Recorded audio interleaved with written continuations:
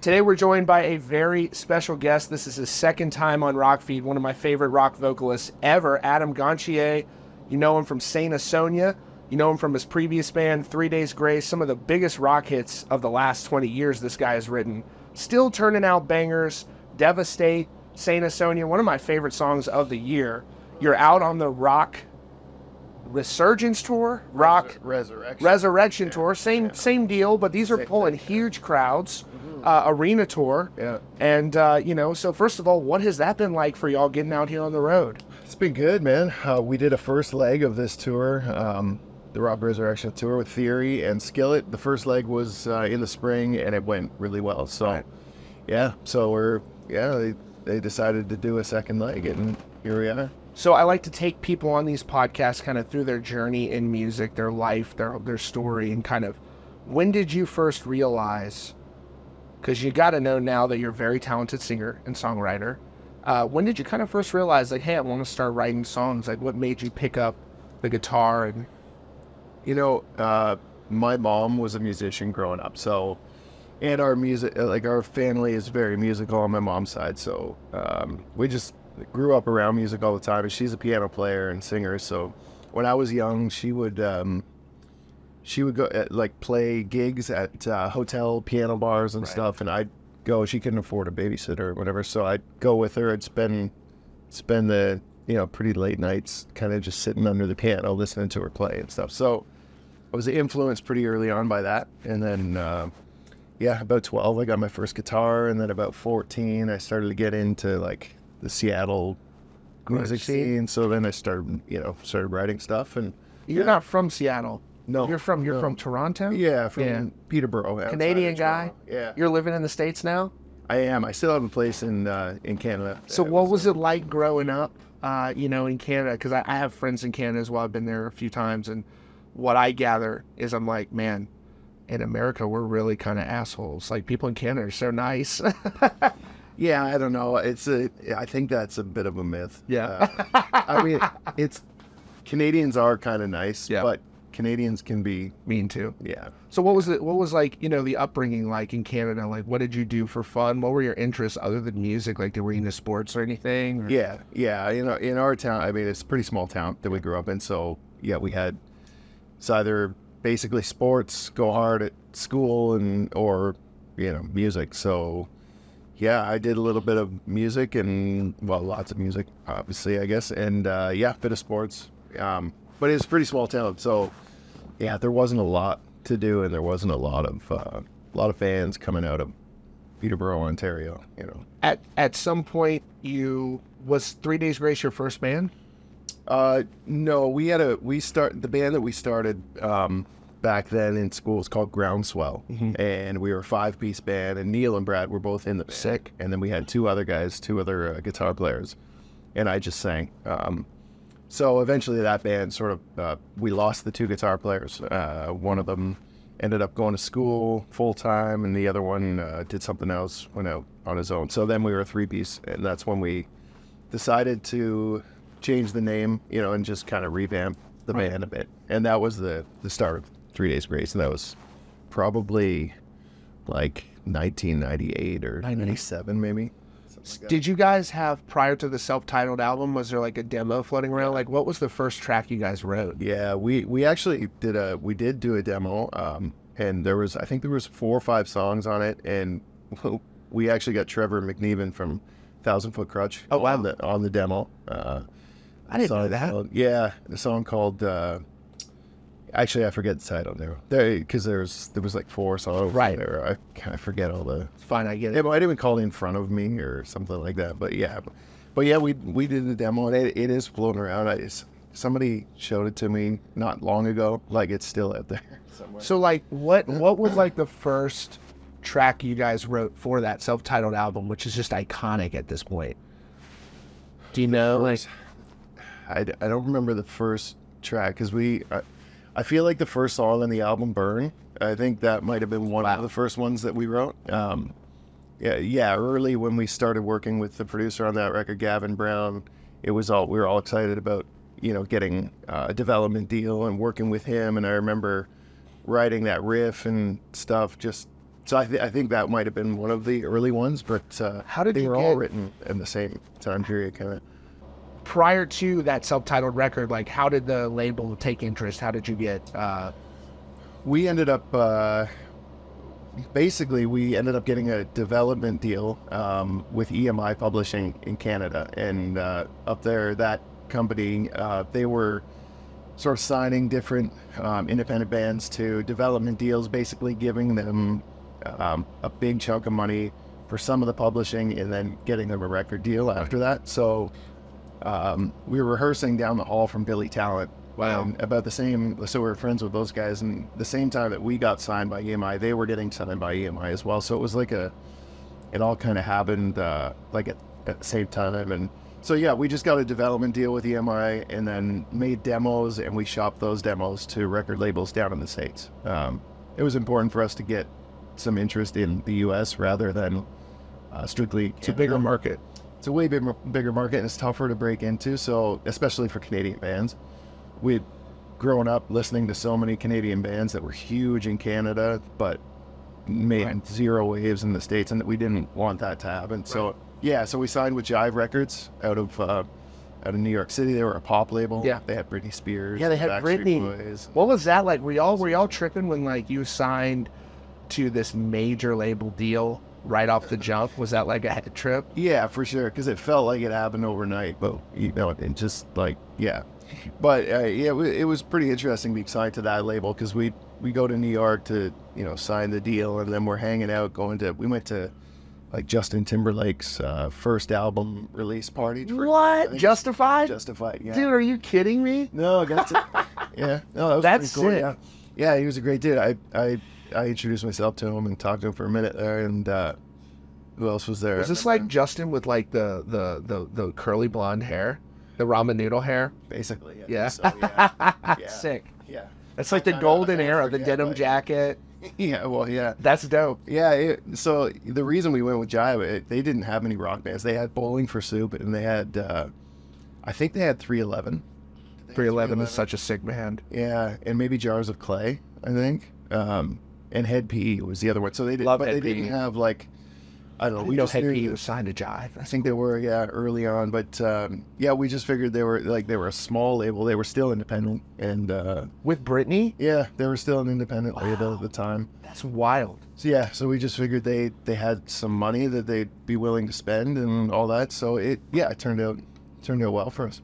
So you go into the studio in this first self-titled album, and I'm just obsessed with this record. Some people will say that you had a lifetime to write the first album. So are these songs you had kind of in the can? Sort of. A lot of the ideas, I think we had a lot of ideas, a lot of the riffs, and maybe some of the melodies. Like my lyrics were probably just mumbled. Just Getting the whatever. melody right. Yeah. Totally. Yeah, and then I think maybe half of the album we had sort of written beforehand, and then when we went in to record it, we went to Longview Farm Studios in Massachusetts. So it was like a live-in thing. It's like a farmhouse and a barn, and you live in the farmhouse and you record in the barn. That's sick. So we had a lot of time to just basically just write whatever we wanted to and record it at the same time. That So- seems so expensive too. Like when Yeah. you're just you're basically on like a retreat, just writing songs in a studio. That's exactly what it was. Yeah, it was amazing. It was That's a great so cool. time. And yeah, it's a lot different now. Yeah. Nowadays, you know. So you get in the studio, like what was the first major hit off that record that y'all wrote? What was Off the first record? recorded? Yeah, what was the first one that you really cut in the studio? Well, we demoed "I Hate Everything About You," and that was the one that got us. Got the label? Yeah. That's just such, the first time I heard that, it sounds so ridiculous to say, but it was on like a NASCAR game. Yeah. I Somebody just played, mentioned that yesterday. dude, but I mean, I played the hell out of that game, and that's Right. what burnt. I'm like, who is this band on Right. your OG It just burned Xbox? it into your brain. It burned in my brain. Yeah. Video. If you're in a band and you can get a song in a video game, it's gotten more important these days. Yeah. Like Yeah, for sure. Slaughter to Prevail is in the new COD, which is insane in their campaign. Right. That really stood out to me. I Hate Everything About You. Once you recorded that, did y'all know? Well, because the label took interest. Did y'all know like this song is about to take off for us? The first time I heard it, I knew it was going to be a hit. Right. Yeah. I don't know, man. Yeah, when we wrote the riff and then came up with the idea, it was a big moment because we all sort of freaked out. It was like 3 a.m. and trying to come up with the right thing. So, yeah, when we came up with it, it was a big moment for sure. And then, and then we just demoed it and got a bunch of traction from labels. They loved it. So, yeah.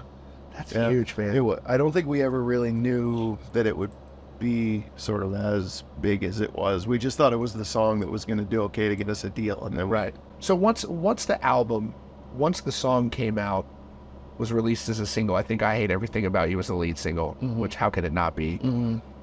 How soon was it before you were like, damn, this is taking off. This is starting to pop for us? Yeah, we went on tour with, our first tour was with Trapped and Smile Empty Soul. Sweet. And, Smile Empty Soul rules, dude. I love them. Yeah, they're great. I just saw them. I just saw them recently. They still sound great. Yeah, Sean is a great dude. I always loved that band. He has such a great voice. Yeah, amazing. So our first tour in the States was with them, was Trapped and Smile Empty Soul. And, I think it was like halfway through that tour where we were, the single was doing well, and we could tell the crowds were getting bigger and they were singing the song back and stuff like that. That's so sick. Yeah, it was like about halfway through that tour, everything started to, take off. Yeah. Who were some of the people you've gotten to meet over the course of your career, other than JT, Justin Timberlake, which is massive? Who were some of the people that you've met that you're like, that is sick? Well, I met Mike McCready at a festival, and that was awesome. For me. That was, that was amazing. Right. I was hoping to meet Eddie, but he wasn't there. Right. He wasn't around. Yeah, but I was still super stoked. Man, I've met a few. It's hard because over 20 years of now you've met probably everyone. Kind of just meet people randomly, and my memory is pretty kind of shot from the early years of touring. We met Gene Simmons in Australia. We were on tour with Nickelback and met Gene Simmons. That was kind of cool. Yeah. I'm not a massive guy or anything, but I think they put on a good show, but it wasn't my era. No, me neither. Yeah. Me neither. It was my thing. But yeah, like playing shows with, like, we did, festivals with Alice in Chains. I mean, touring with Velvet Revolver and STP. Oh, wow. That was probably Slash. That was huge. Yeah, that was really big for me. We toured Canada with Velvet Revolver. So Velvet Revolver too, like, that has held up. Those songs with Velvet Revolver have really held up. Yeah. The songs from that first album they put out, like Slither. Yeah, immediately right off the jump were hits. Which is kind of crazy because not every super group is going to pop like that, where you go like, you can put Slash as a solo band that wasn't as big. It still is a very good solo band, but it wasn't as big as that. But the second album comes out. How long was it? It was 1X, right? It was the second album. So that comes out also loaded with hits. Did you, and not everybody can deliver on that second album. That's a hard thing to do. For sure. Yeah. And so you have all this pressure on your back. What was that process like going into the second album? Because now you do have stuff riding on this. Yeah, it was the beginning of that. Making that record was, making 1X was pretty, I guess, difficult. We had some songs kind of half written, that sort of thing. We had ideas. So we started working with one producer in LA, I think it was Sunset Sound or I forget what it was, but we started working it. It wasn't working out with the producer, so we made a change, and that was like we weren't getting anywhere in the first few weeks of trying. What do you look for when you see a producer and it's like it's not working out? Like, what does that look like for you? You're just like, well, we just weren't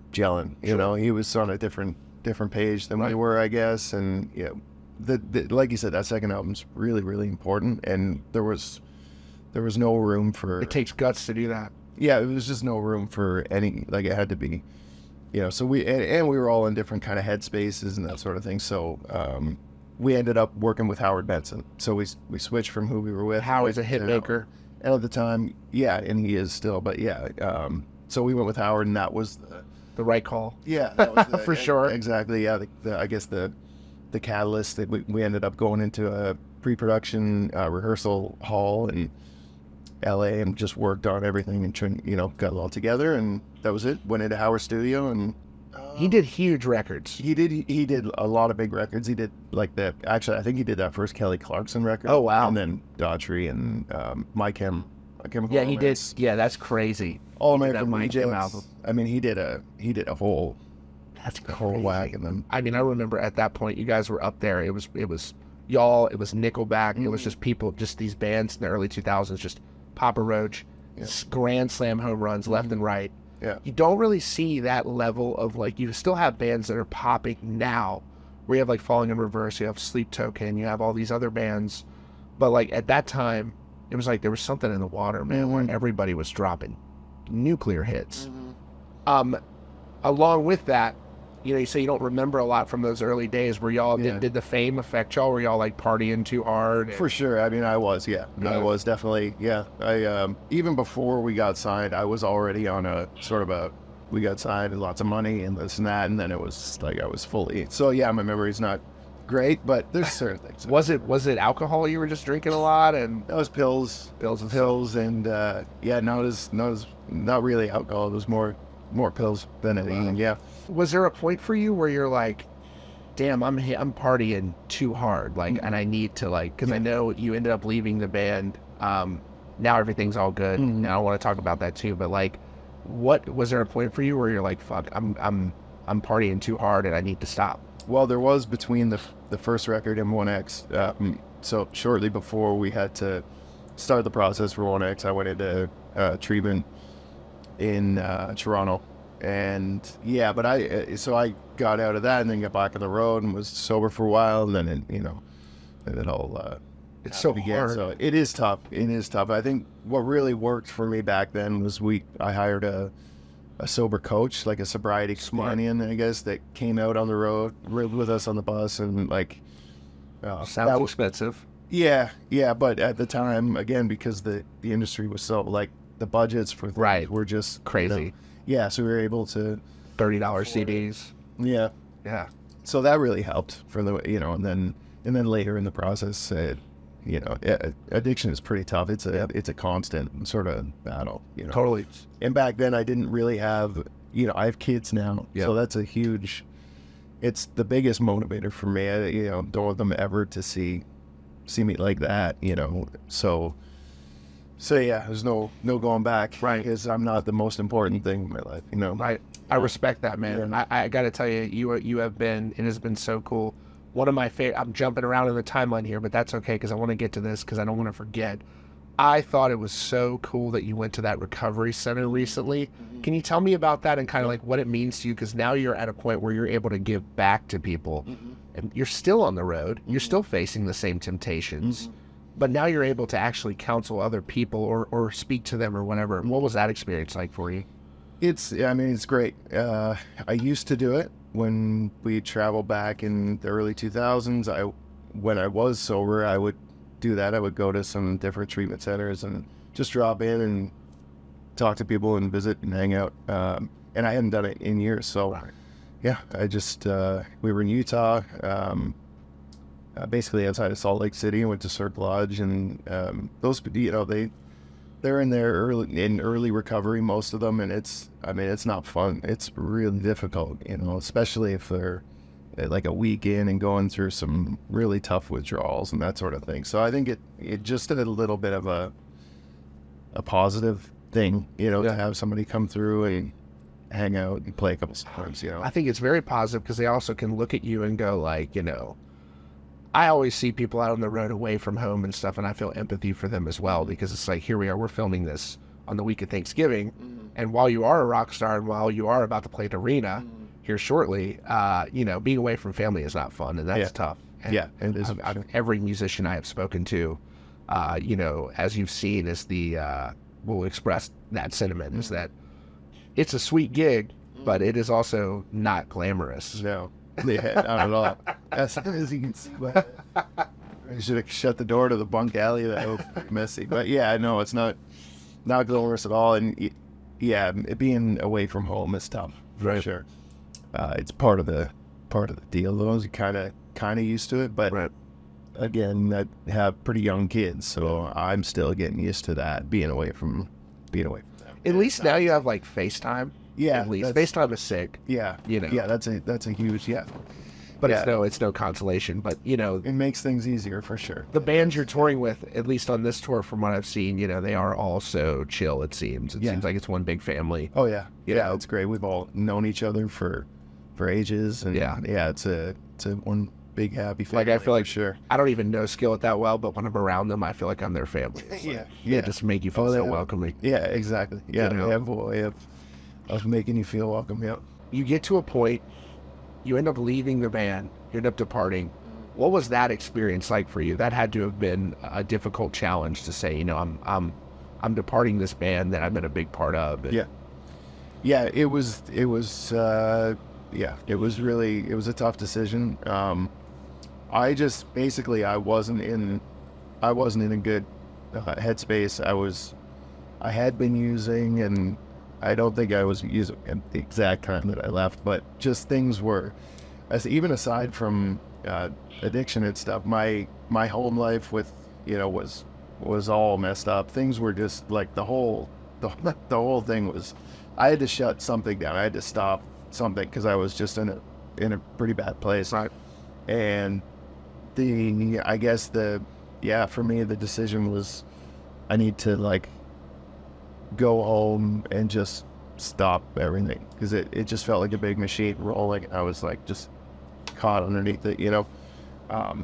So yeah, it was a tough decision, and I know now, and I didn't know, I probably could have handled it differently, the way that I left and that sort of thing. Like it wasn't like a sit down and talk about it, everything. It was like, I'm gone, and I just left. So, you know, but yeah, you live and learn. I was in a bad spot. It's no real excuse, but yeah, I was in a bad spot, and I think they continued on pretty strong. So. They've been killing it. Yeah. But also for you, I know this for sure, is that there is a massive group of people that want Adam to play with 3 Days Grace. Yeah. Are you feeling that love from the fans? Yeah, for sure. Again, yeah. I mean, you see how huge it is every time you get up there with them. Oh yeah, for sure. It's pretty awesome. Yeah, and I mean, we don't have anything planned, but sure. I think eventually, something might come from that. We'll see. Well, from what I see from them, it seems like y'all are in a really good place, and it seems like they really love you, and they know the fans love you, and it's just been. I got to tell you, those are some of my favorite moments from this year, is seeing you get back up there and play with them. And right. I had people blowing up my phone, sending me clips. Oh shit, Adam's playing with 3 Days Grace, because I think it was at Bridgestone. Yeah, and I know a lot of people in Nashville. Where was it? It was at the auditorium. Yeah. Okay. Yeah. It was. Yeah. Nashville, it was there in Nashville, and I was just like, damn.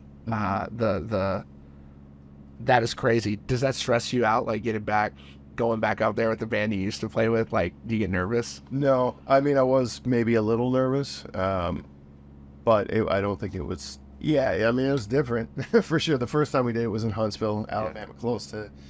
There were people like crying in the stage, in the crowd. It was pretty intense, yeah, for sure. Yeah, that is so cool. Yeah, I don't know. It was a lot of fun. I think we'll talk about trying to make something happen, because we had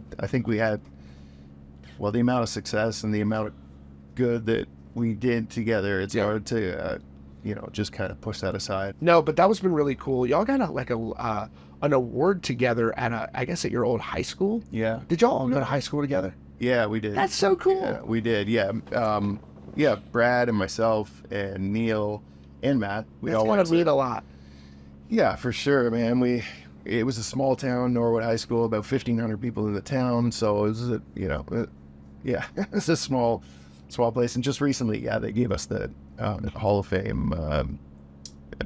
Inducted us into their Hall of Fame. So you really grew up in a 1,500 approximately town. That's a different upbringing than like even what I had. So were you like out in the woods, like dirt biking and stuff like that? Yeah. So you're like a Canadian redneck. Totally. That's awesome. Yeah, absolutely, man.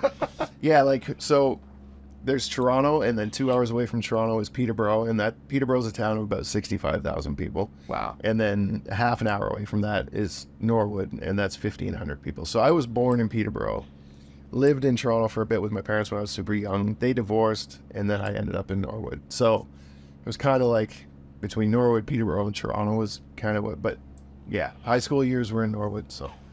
Is it tough having parents splitting when you're a kid growing up? Is that a... Yeah, for me, they weren't getting along, and I could tell. I was about 10, I think, when they split. So they weren't getting along, and I could tell. And when my dad sat me down to tell me that they were, kind of made sense to me. I didn't really take it too hard because I knew something was off, right? So whatever was going to make both of them happy was pretty important. That's a very mature response from a young person. Yeah. Growing up was it was looked after some of the trying to caretake a little bit. So important. Yeah. So now you're also, I guess you're in Nashville as well. Yeah. Are you riding with a lot of people out there? Yeah. That's so sick, dude. With a lot of people. You in Nashville makes a lot of sense. Yeah, for sure. Because you could write country hits too. I could try. I feel like you could. I could give it a go. Yeah, we'll see. But yeah, I've been writing with the Four Horsemen guys like Blair Daly and Zach Malloy and Scott Stevens, those guys. And then Keith Wolin is shout out Keith. Yeah. Breaking Benjamin. Yeah. And yeah, a bunch of people. Actually, Keith wrote Devastate.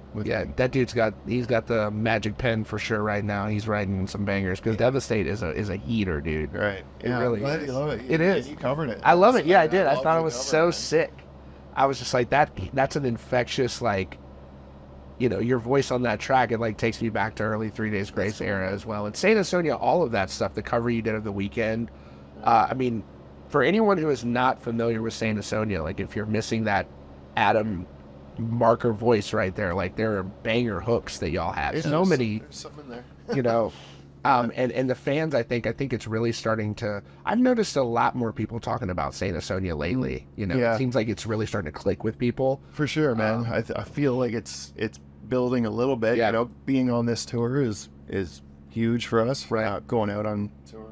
Do you play any of the old 3 Days Grace stuff? Yeah. Oh, so people really know what's up. About halfway through the set, the crowd warms up. You break out those. Start at 7 p.m. and everybody's like, "What is this?" It takes a minute. We're gonna be in the pit. I'll see you. We're gonna be out there starting trouble. Yeah. So I mean, like now, who are some of the bands? Because I know it's not just me that loves you. A lot of musicians love you. The fans of Rock Feed love you. Who are some of the bands that you look at right now that I know you pay attention to this stuff that you think, man, they're really hitting. I love what they're doing. Like, who are the bands, in the last 5 years or so that you're looking at that you're like, that's a sick band? Yeah, it's a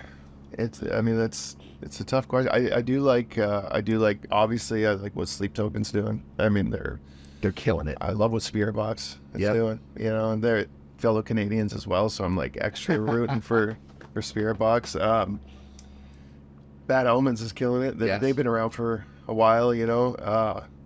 There's so much good stuff. It's tough to sort of nail it down because I'll listen to Octane or listen to local radio and it's pumping out a bunch of stuff that kind of sounds similar. And then there's a few that stand out. It seems like we're starting to get into an era of like where stuff's starting to really happen again. Mm-hmm. Where, for one, I mean, people go. There was a time where people were like, there aren't big bands breaking anymore, but Ghost counts towards that. Mm-hmm. You got to look at Ghost and go, Ghost has become huge. That's another band that they've become massive. Yep. And that's a band that, I interviewed Tobias back when he was a Nameless Ghoul a couple of times when they were first starting out. He sort of went from this real kind of inaccessible sound, I think, to now it's like pop metal. I don't really even know what you would call it. It's so catchy. It's their own thing. Yeah. It's his own thing. There's nobody like it. Yeah. I mean, Avatar might be kind of close to that. Avatar, and then you have, with Sleep Token as well, they're, I guess I would call it theatrical. Yeah. And similar to Ghost. That guy could sing though, man. God, he can. Yeah. Voice, He can sing and he can write, and their drummer is insane. So the whole band is. Have you seen them live yet? No, I haven't seen them. They're actually really sick. Live. We've seen them a couple times. It's just insane. We saw them opening for Nothing More. Do you do like warm ups and stuff? Because your voice, every time I see you, always sounds great. No, thanks, man. Yeah. No, I was just talking about this with somebody. I've been really fortunate over 20 years of playing. I haven't had anything, so I'm lucky. Have you ever had I warm up a little bit before shows. You do. I try not to go too hard. Like I'll just crank music in the dressing room and I'll just sing along with stuff for a few minutes, and that's pretty much it. I have a vaporizer, like an inhaler that's just a steam inhaler that gets the voice chords like warm, and So yeah, but that's about it. What do you do outside of music for fun? What's fun for you? What do you like to do? I like watch UFC. I play Xbox. Yeah. I go to the gym. Yeah. Most of the time that I have when I'm not making music is at home, and usually involves a 6-year-old and a 2-year-old. Sure. So, you know, watching movies and stuff with the kids is Like, you know all the words to Frozen and stuff. Yeah. Like, that's awesome. Yeah, well, for sure. That I can sing. Yeah, I can sing you like any random kid songs. Yeah. Yeah. Do you know what's the thing on YouTube? Coco Melon. Of course. Wow. Of course. Usually we'll play sports and stuff at home, like play soccer or baseball or something with the little guy, or that's something that we do on the road where if we have time to kill and we're bored or whatever, we've got a football, we've got Are you a football ball fan? gloves, and sort of. No, I'm Do you have a slowly team? becoming.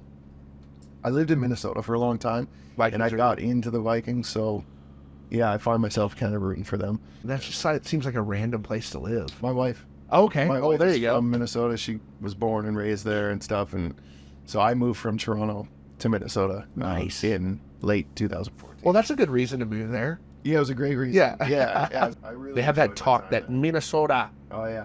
Yeah. Oh, Oh, yeah. yeah. Did you ever pick up on it when you lived there? Well, it's very Canadian. It's very Yeah. similar. So yeah, they just fit right in. You don't have much of a Canadian accent, though. Like, you Not don't anymore. really- No, you got rid of over it. the years, it's what I find when I go back. Well, my wife says when we go back to Canada over Christmas or over the summer or something, we cross the border and back to like, Hey, buddy. it's a beauty day. Yeah, stuff like that. Yeah, yeah. I don't even notice it. But we as a band, we're always the Canadian accent on this bus is insane. Like, Is it? but we do it purposely though. It's like Right. so it's pretty intense. Any of the other guys in the band Canadian? Or is it just you? Yeah, they all are. Oh, they all are. They're all Canadian. Like Kale is my cousin. He's Right, on bass. right. We grew up together. Shout out Kale. Cody's from Peterborough as well. And Tavis is also from. Mike is not, but Tavis is filling in for Mike right now. Mike's from Boston. Mike's from Boston. Yeah. Right. But yeah, so the four of us are originally Canadian. Tavis lives in Vegas now. I'm in Nashville, and Kale and Cody are both in Canada still. I talked to Mike. Love Mike. He loves you. He said that in the Yeah. podcast. One thing that he said that was so true is he was like, after Stained, I have Aaron Lewis. And then I'm like, yeah, then you went and got Adam. Like, you've only had heater vocalists, dude. He's like, yeah, I've really lucked out. All right. Aaron's His voice is insane. another planet, I guess. Yeah.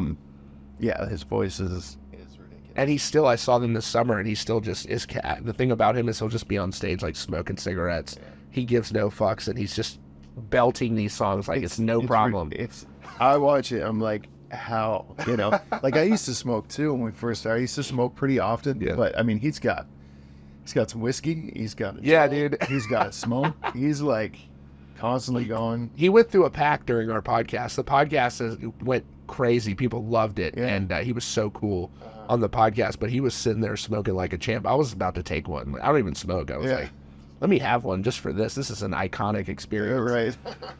Yeah, no, but shortly after I left 3 days, Mike hit me up and he was working on a record. He was going to have some guest singers. He was going to do a solo record, basically Mike Mushog with some guest singers. He asked me if I'd be into that. And I said, sure, of course. We'd known each other for a while, played a lot of shows with Stained. And yeah, we got together to do some writing and it just went really well. We just gelled, music-wise, we gelled really well. So we ended up writing 5 tunes or something over 2 days. And from there, we were just like, let's write some more and make a record. What's interesting about you too is that you are able to tour even by yourself. There's videos of you in Europe where you'll just go and play acoustic and people are screaming the words. Yeah, Still to this day, and that's crazy. Does that trip you out? for sure, man. Yeah. That was interesting. Yeah, been to Russia a few times. Yeah. They love 3 Days Grace over there in They Russia. do. They love it. Yeah, and the first time I went over, we hadn't gone at least we had never gone over there when I was in Turkey. Right. So yeah, it was pretty interesting to go over there, and crowds are pretty intense. I want to say this too. What I love about y'all is that y'all do covers too. and you've done a couple of them. The Weeknd, I think there was one other, but the other cover we did was "I Don't Care Anymore" by Phil Collins. oh, That was that's a so few years ago. sick, dude. And Are I you a love that. Genesis guy?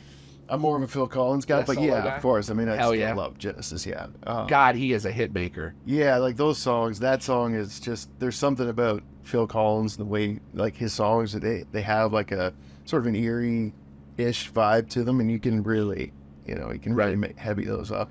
Although we didn't heavy it up too much, but yeah. And with the Weeknd, it's just I'm always listening for like obviously the melody and the chord progression stuff. And if that would sound good, Right. And the Weeknd, I wanted to cover a Weeknd song, just something that people wouldn't necessarily expect. It's a banger. I was listening to that yesterday. Yeah, so we went back and forth with which one of his to cover, and that felt like the one. If you in 2023 had no connections, had no nothing, you've written some songs that you think are pretty good, you've got quality, but like, what's the advice you would give? What are the first like couple of things you would do if you were starting out a band and you were really trying to do it professionally? For anyone listening, I have a lot of people that like have these dreams, want to do it, and I don't think we have enough people starting bands these days. It's a good question. It's a tough one because it's changed so much from when we got signed and all that stuff. So I think my what I would do, and I can only speak from how my experience and what happened. And we basically early on we had a lawyer that took our music that we thought was good, and they basically sent an entertainment lawyer that went to the labels with the music, so that your stuff wasn't getting, unsolicited. So it wasn't unsolicited, right? So yeah, I think what I would probably do if I were looking to get a record deal and get things going, I'd probably try to find an entertainment lawyer, and finish obviously making the best songs I can, and get them to a lawyer that could shop them to different labels and see if I got a response. And there's a lot of people that are like, oh, well, I don't want to focus on the business, but you have to if you're trying to do it.